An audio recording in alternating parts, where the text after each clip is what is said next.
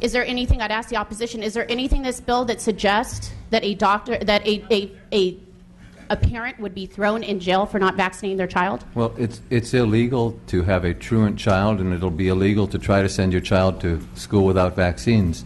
And I'm not quite sure how an undocumented alien documents vaccinations from the country from which they came. I'm very serious. I'm sorry, but last I checked, when they enter school, they also have to show their immunization records. I don't know if you don't take care of those kids, but they're actually kids in my district. So I just want to be very clear that they have to still show an immunization record to enter our schools. Well, of course they do. But okay, what thank I was you. asking, Thank you. I Thank don't you. mean to be argumentative, but how do they document that they received vaccines before they came here? Other countries also document vaccines. I know it's incredible, but Mexico actually requires it for school as well. Okay. And quite frankly, so I just want to be clear, though, they have to show the school something prior to entering the school.